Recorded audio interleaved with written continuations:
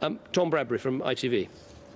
And could I just ask you both as a sidebar, this time last year we talked about the case of computer hacker Gary McKinnon, on which the Prime Minister has expressed very clear views. You said you would work together to find a solution, so have you found one?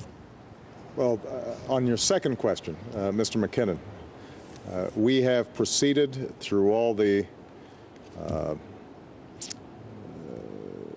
processes required under our extradition agreements. It is now in the hands of the British legal system.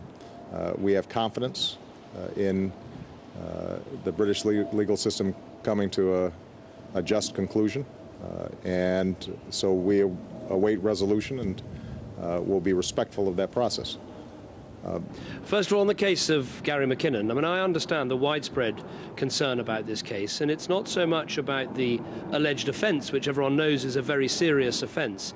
It's about the issue of the individual and the way they're treated and the operation of the legal system, and as the President said, making sure that legal system operates properly and carefully. The case is currently in front of the Home Secretary, who has to consider the reports about Gary's health and his well-being, and it's right that she does that in a proper and effectively quasi-judicial way. I totally understand the anguish of his mother and his family about this issue. We must follow the proper processes and make sure this case is dealt with in the proper way, and I'm sure that that is the case.